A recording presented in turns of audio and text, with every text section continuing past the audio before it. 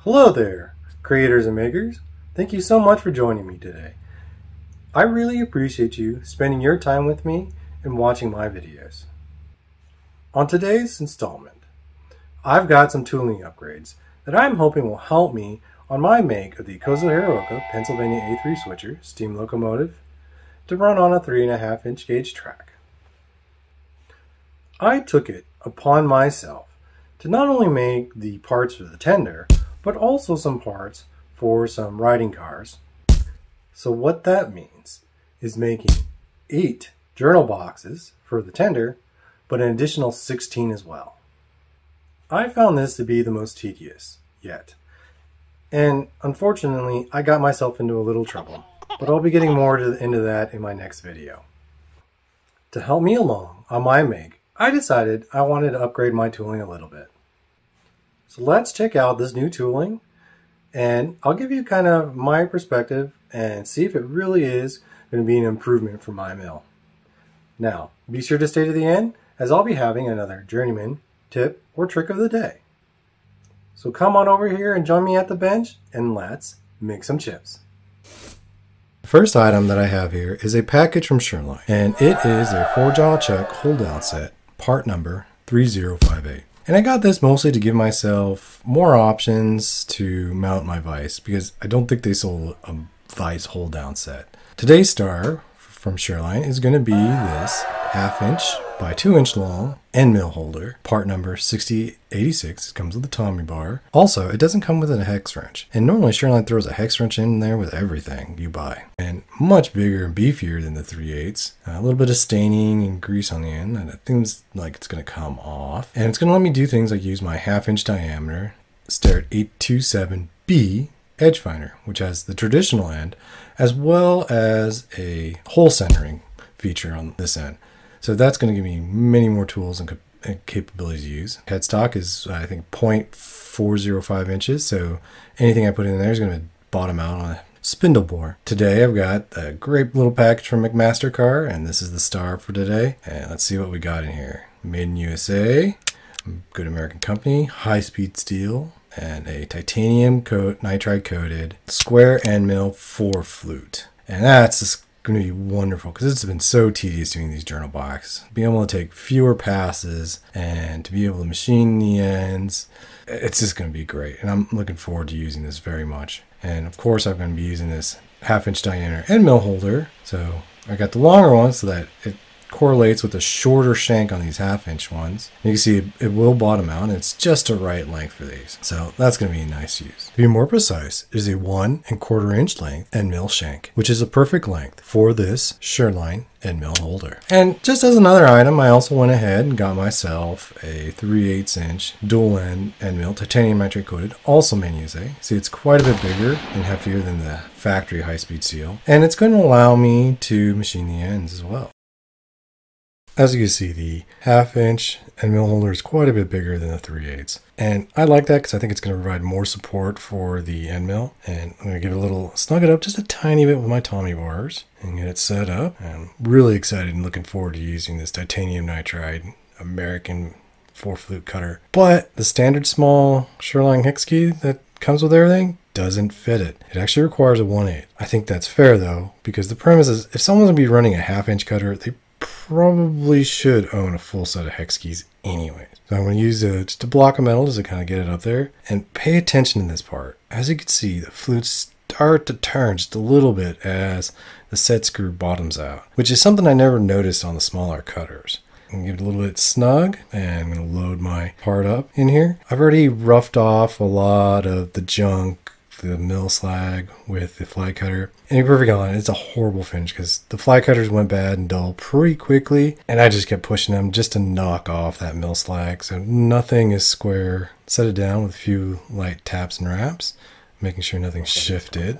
I'll be using a previous journeyman trick of the day as a piece of paper to set my cutter height. And I'll be sure to link that video with the journeyman trick of the day somewhere at the end of the video. But with the just catching, that means my cutter is within 3 thou or so of the surface of the part I'm going to mill. And then I'm going to go ahead and drop it another 10,000 which means this initial cut is going to be less than 10,000, but probably more than 6. Safety first, always got to wear my safety glasses, plenty of cutting fluid, and let's make some chips. I have to say, this is a fantastic and unbelievable cutter and experience. You would think it's too big, but if you look at the headstock orientation in the background, it is solid.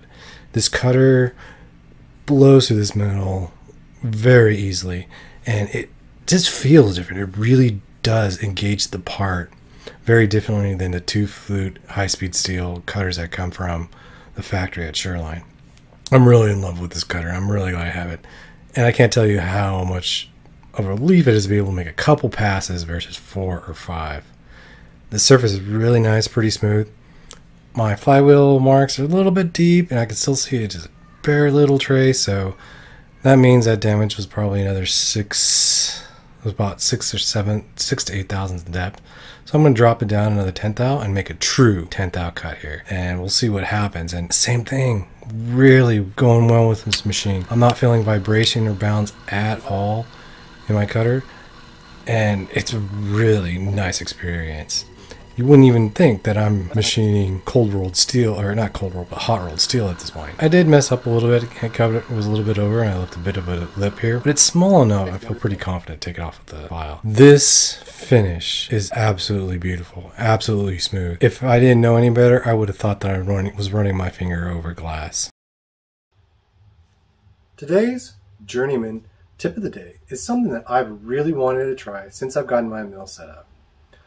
Now, there isn't anything wrong with the tooling that comes in the Shoreline Package A. I think it's actually rather quite good. But that 2-flute cutter isn't quite long enough to machine the ends of Kozo's journal boxes. Consequently, with that 2-flute high-speed steel cutter, all I can really do is machine each side individually and bring it into my dimensions. So that's 6 sides on a cube. With today's journeyman tip of the day, I'll be machining 2 sides together in a single setup. First, machining the front as you've seen, and then dropping down my cutter and machining the ends. That will ensure that if my headstock's trimmed in correctly, that these 2 sides will be absolutely perpendicular to one another.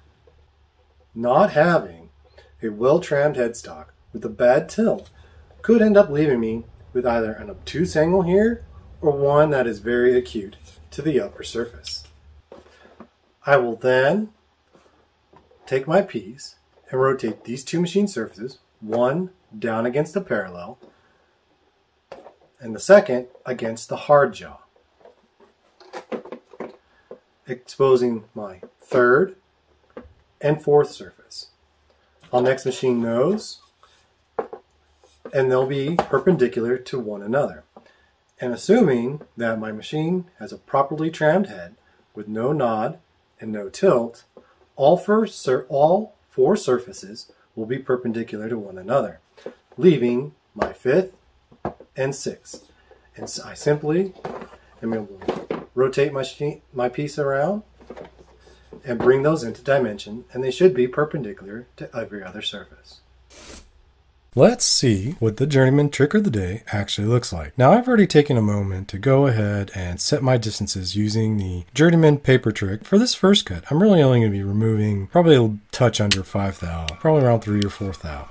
And I'm going to begin by taking a conventional cut. It's running really nice, really smooth, horrible noise. So I've got something wrong with my speeds and feeds. It's looking really good. And if you pay attention to the headstock, there's no bounce. For my return cut, I'm going to be taking a climbing cut because I'm only really doing a finishing cut or pressure cut. I've gone in and taken another 5,000 off. Played a little bit with the speed, speeding it up to see if I can get better control over that really horrible wailing noise. I've really cranked up the speed here, and I'm going to just take a 5,000 cut. And you can see those chips are just flying off. Very uniform size chip. They're fiendishly sharp and horrible to touch and deal with, which is why I gotta make sure I wear my safety glasses. But if you look at the headstock orientation to the background, it is not moving at all. It's pretty, it's absolutely solid and steady. And really the only movement happens from my clumsiness when I bump the table or a camera. Unfortunately, upping the speed has not cured that wailing. In fact, I know that's a problem because I shared the raw footage with the journeyman machinist. And the journeyman machinist's first comment was, well, what are your speeds and feeds? And did you look them up in Machinery's Handbook? Well, unfortunately, I answered no to both of those. It's more of a nut behind the hand wheel problem. But regardless of my amateur attempts, I'm really impressed by the quality of finish being left behind by this cutter. And I'm really looking forward to see what I could do with it.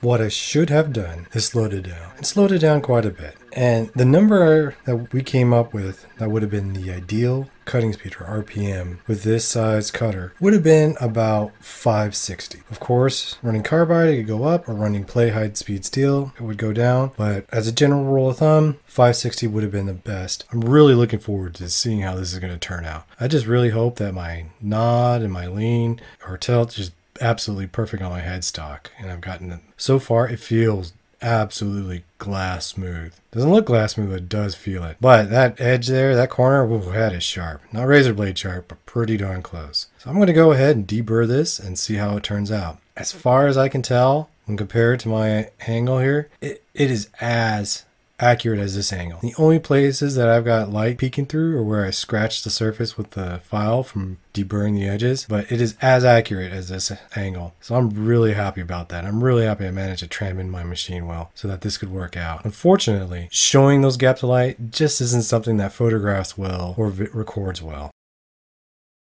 This cutter is going to be fantastic, and I'm really looking forward to continuing using it. And I think it is going to be a game-changing tool that's going to help me on my make of the Kazuhiro Oka Pennsylvania A3 switcher steam locomotive engine in 3/4 inch scale to run on a 3.5 inch gauge track. I am really looking forward to finishing up these journal boxes, and this cutter is going to be paramount in doing so. So that you don't miss that installment, be sure to hit that subscribe button as well as a bell notification so you never miss any of my videos. Till next time, have fun out there, stay safe, and keep making chips.